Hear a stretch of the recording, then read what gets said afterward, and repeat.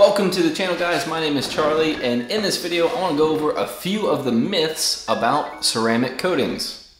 So I've talked to a few of my friends about ceramic coatings, and I think a few myths have come up that I've seen also on the internet that I wanted to take one quick video to talk about a few of them, dispel some of them, talk about some of the truths behind the myths, and set those to rest. And hopefully maybe you can share your opinions in the comments below. So let's get started with the myths of ceramic coatings.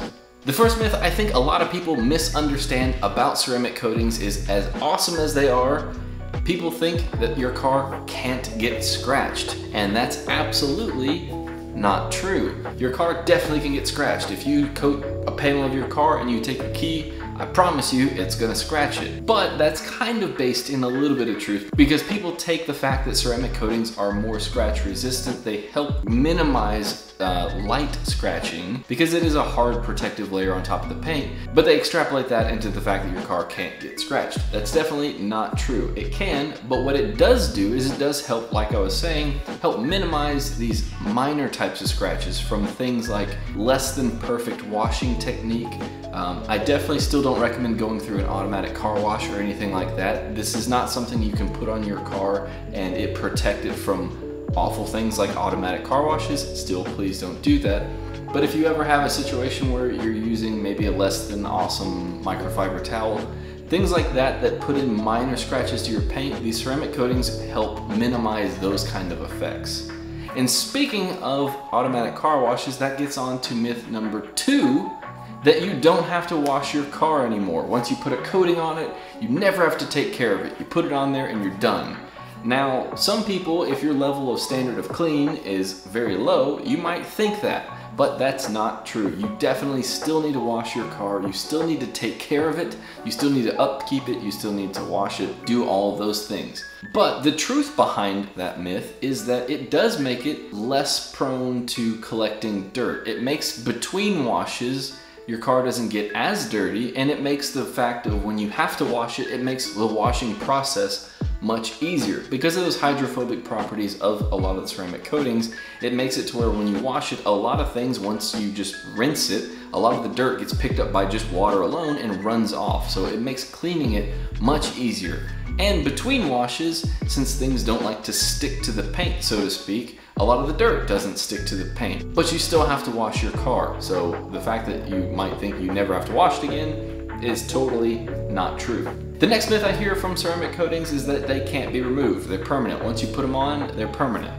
That's definitely not true as well. There are some coatings that claim nearly 10 years worth of protection. That seems pretty permanent to me, but the reality is that things don't last quite that long. That's in an ideal condition, but coatings can be removed. It is not permanent. It's not like painting a layer of clear coat on the car. However, the truth behind that is that it is very difficult to remove true ceramic coatings. A lot of times they can take as much as wet sanding to get off, heavy compounding, things like that. There's nothing you can just walk out, spray on, and get it off. So it is true that it's semi-permanent, is the way that I kind of like to tell people, is that when you commit to putting it on there, it's very difficult to remove, but not impossible. So don't let that one fool you. And the next myth is that it has to be done by a professional. Now, while that might be a good idea for a lot of people, if it's something you don't want to tackle yourself, or you don't trust yourself, or don't want to put in the effort and the work to learn about the back end of things and learn how to do this, then yes, it is true that you probably should use a professional. But there are plenty of home DIY kind of prosumer level products that do a great job of coating the car, do a full, full true ceramic coating on the car. You can get yourself and do at home. In fact, I did this car, my 2022 718 Spider, I did that myself. I didn't pay a shop to do it, I did it myself, and it turned out fantastic. It's so awesome to wash this car now.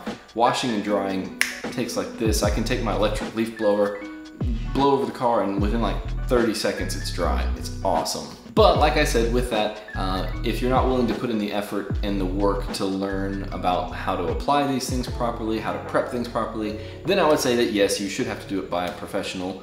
But it is not true that you have to have it done by a professional. It's definitely easy enough for someone who's wanting to put in a little bit of work. You can definitely do it yourself. Which leads me to the last myth, that it's expensive. It's crazy expensive. It's got to be expensive. there's nothing that can be this good that's cheap, right?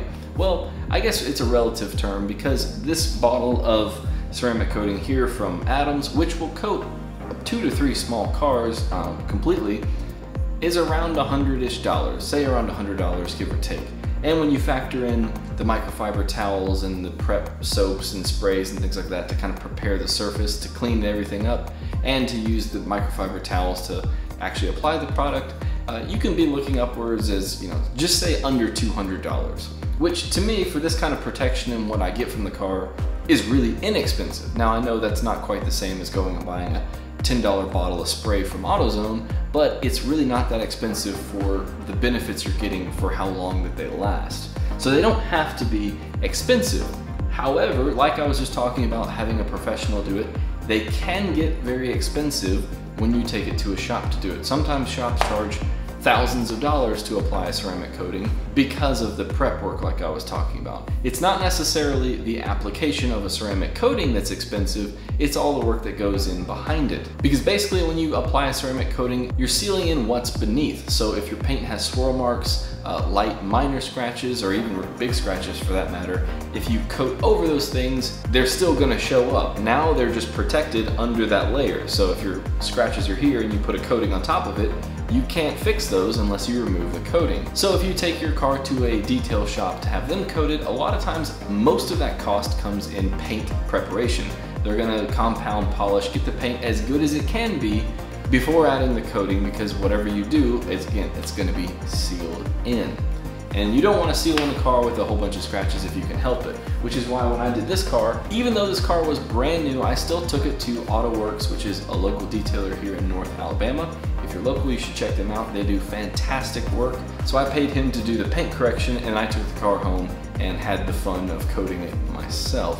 Which, it's definitely fun. I think anyone should, if you love your car, it's just something, it's therapeutic to me to come out and take care and clean my car and stuff like that. So if it's something you enjoy doing, definitely continue to do your research on how to apply ceramic coatings and, tackle it yourself. So that's pretty much all I've got with this. There's probably some more myths like that. If you heard some other things about ceramic coatings, leave them in the comments below. If you've got questions about anything, leave those in the comments below. If you're new to the channel, definitely consider subscribing. It really helps me out. And if you like the video, like the like button as well. And until the next video,